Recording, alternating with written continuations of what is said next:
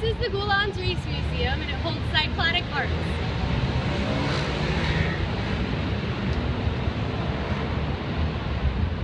You must visit the Goulandris Museum during your stay in Athens because it holds artifacts that have been treasured by Greeks for many years, such as the cycladic figurines.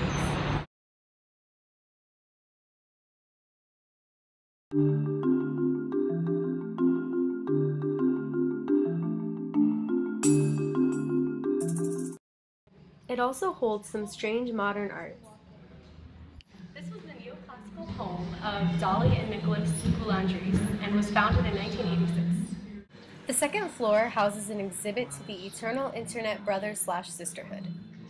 These are instructions of a very strange modern art in the museum that are pretty funny.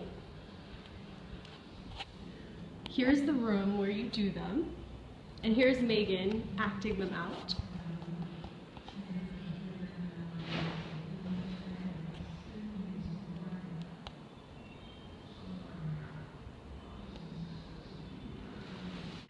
These marble figurines date later than 2000 BC and would have been found in the Cycladic islands that we've already been to, such as Naxos, Mykonos, and Delos.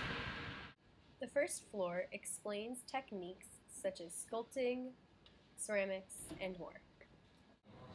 The second floor holds ancient Greek artifacts such as vases, shields, helmets, and figurines.